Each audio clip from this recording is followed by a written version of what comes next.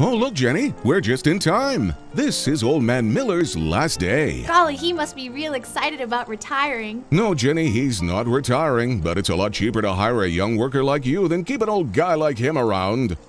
Oh, where are we now? This is the future, Jenny. 9 months from now. Hey, everybody, I want you to meet my sister's kid.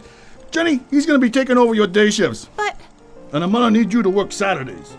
wait, why don't I say something? Oh, you could, but I thought you said you needed this job. Well, I do.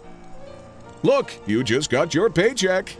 I still don't seem happy. Well, that's because you just saw that Billy there makes more than you for doing the same job. But that's not fair. Of course it's not fair. But don't worry, you'll get used to double standards, rules that change on the whim of your boss, and all the other exciting aspects of the non-unionized workplace. Wait, where are you going? I'm going to find out about joining a union.